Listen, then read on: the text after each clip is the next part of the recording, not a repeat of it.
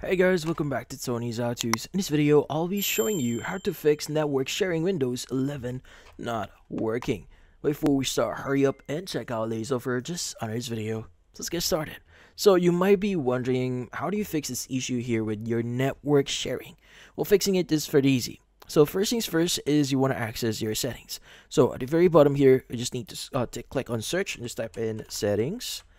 And from here, what we need to do is we want to go ahead and look for something similar to network and internet. Let's go and click on it.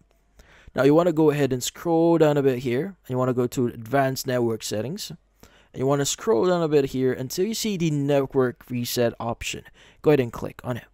Now, what we are going to do here, this will actually reinstall, or in this case, reinstall and reset all your network adapters, which also basically resets them to their default settings before you actually change anything in your network settings here, which in this case can actually help with your issue. So you could go and just click on reset now and just wait for the reset process to complete. In this case, that's about it. So if you found this video helpful, hit the like and subscribe button and watch our next video.